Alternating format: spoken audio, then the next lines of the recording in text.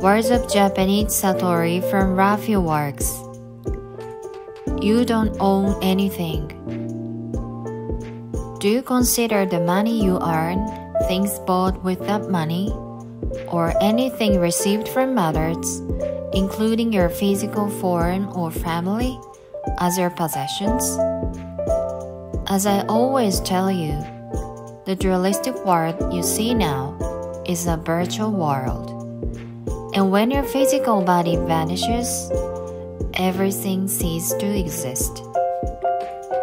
In fact, almost all people, while knowing this fact, but pretending not to know it, avoid addressing this issue.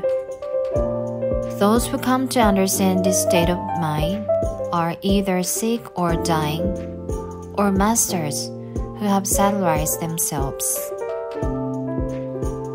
And the ego, not wanting this fact to be known, encourages us to cling to our possessions. But please realize the fact that everything you currently consider as yours is borrowed in this dualistic world. As I mentioned before, this life is like a borrowed items game in sports festivals.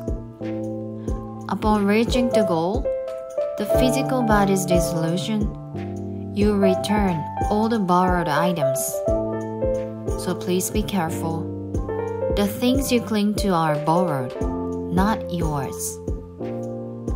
And the only thing you truly possess is your consciousness, which contains your experiences, your knowledge, etc.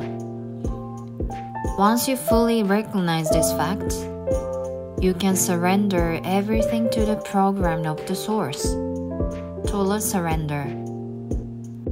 Everything happens as it's programmed to happen. Please acknowledge this truth and realize that you are the witnessing consciousness, and this world is a dream, an illusion. You do not own anything.